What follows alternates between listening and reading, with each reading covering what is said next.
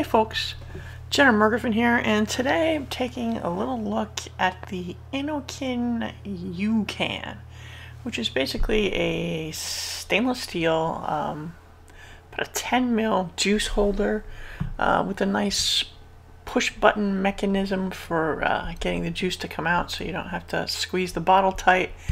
And it is designed with a nice little needlepoint tip for filling tight spaces like Genesis atomizers and tanks with lips and all that kind of stuff. So let's go do the unpacking and see what all the details are.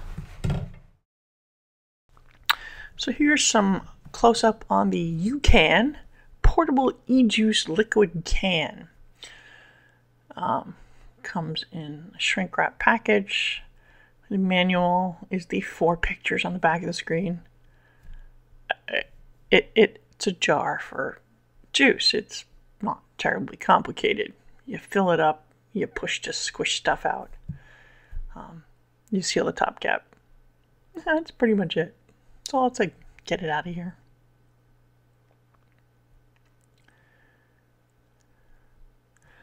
And it is fairly solid and hefty.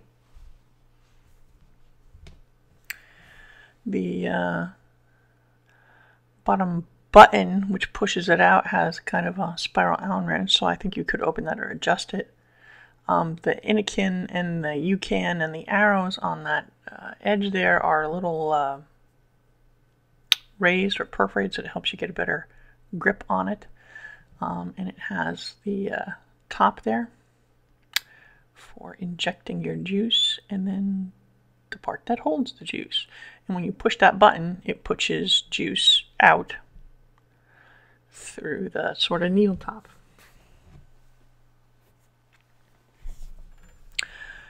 I was a little skeptical. It's actually bigger than I thought it was going to be. I mean, it seems to be more like a 10 ml bottle. I kind of expected it to be much smaller. I don't drip a lot, so 10 ml is good for me for refilling tanks on the run if I need to. So let's go ahead and put my favorite "You Need to Be in a Carter Tank" juice in here.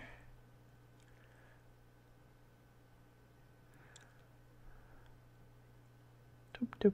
That's probably enough. Then we're going to screw that cap back on. And luckily that cap kind of has those grippy writings on it, which makes it pretty easy to get a hold of and get tight. And then the top cap goes on top, and the top cap has a little kind of hole in that top pointy bit where you could put a lanyard through or a chain. Or so there's a closer look at that top cap with the hole in it. And to fill your tank or whatever, you'll notice if you push the button on the top with my thumb, excuse my kitchen accident there, you'll see that it does pop out a significant amount of juice if you press it all the way in. Now you're kind of in control over, how much you press. You can slow it down and just do a drop at a time. It depends on how hard you hit that bottom button. So if you push it hard, it's going to fill like a tank faster. Now there's that little stopper up on the top. Now my concern was what happens if that button gets hit when the container is all sealed up. Am I going to end up with just a bunch of juice in that cap?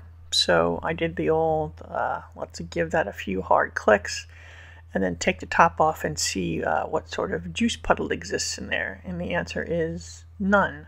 I mean, at the most there's one little drop coming out of the needle. So obviously that rubber kind of gasket in the top of the cap keeps the juice from coming out even if you push the button while it's all closed up. So that's fairly neat and should avoid the messies.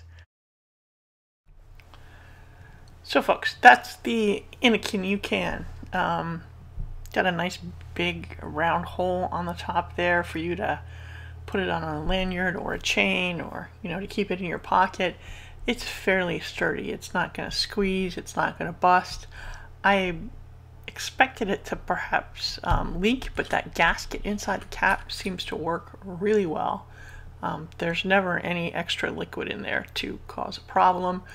I kind of almost wish that spout was just a touch longer, because it is hard to get such a wide flat stainless steel bit into some of the Genesis atomizers.